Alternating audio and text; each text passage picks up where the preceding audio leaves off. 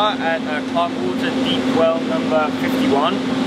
This particular site, we've got a generator that's running 24/7, 365 here, and we install the monitoring devices to monitor the battery voltage and the fuel level in the fuel tanks, as well as dry contact outputs on the generator, as there was no Modbus connection here, so we can monitor if the generator is on or off.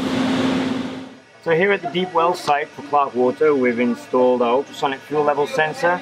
We've got a DC voltmeter which is hooked up to the generator battery here, and all of this is connected back to the SPX Plus, which is in the telemetry panel, which we'll take a look at now. So here at the telemetry panel is where all the communications equipment is, and we've installed our SPX Plus here, DIN rail mounted. We've got the ultrasonic fuel level sensor, temperature humidity sensor all connected up here, dry contact running back to the generator to check its on or off status. Our DC volt sensor is also plugged in here.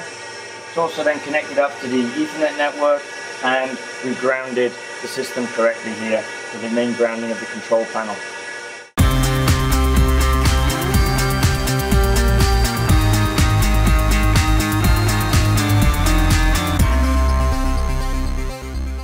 So here we are at the Clarkwater Lagoon water treatment facility, and we'll take a look at the monitoring equipment that AKCP have installed at this location. This is the Cummins genset that they've got at the water treatment facility. It's running an IntelliLight AMF20 control panel from Comap.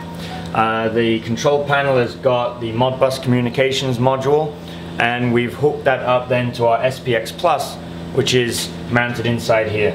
So the SPX Plus connects to the Modbus of the Comap panel, and then we also have a temperature sensor inside here for monitoring the temperature and humidity inside of the control panel, and we have a cable going out to an external antenna on our cellular data modem, so in the event that communications is down here, we can still send out alerts.